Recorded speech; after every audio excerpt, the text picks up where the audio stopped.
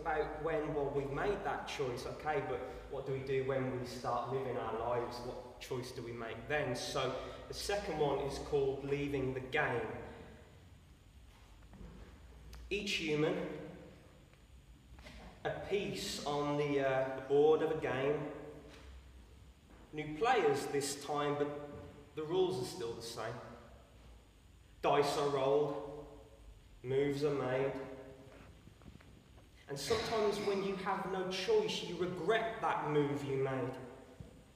But it continues, everyone progressing, accolades, profits, applause.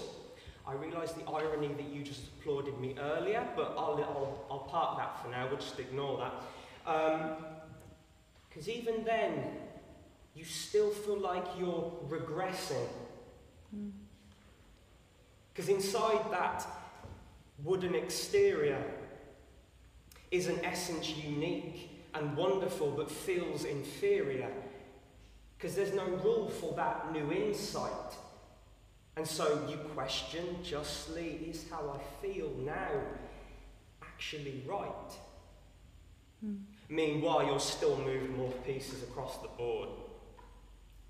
External gratification is like, well done, be a man, just soak it up, suck it up, who cares? Said by the wrong people, they make you feel egotistically adored. But inside that insight, it blossoms and grows. So you start to see beyond the facades and you see your woes. But the game continued and you've nearly been completed. All the others who played, they've won, and yet I think they were defeated. And you're about to be moved and controlled once more, just to prove that continuity is the way that it should be for. But with this new human feeling and reward, you're offered with the choice.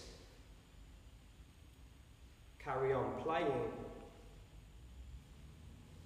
or trust yourself and jump off that board. Yeah.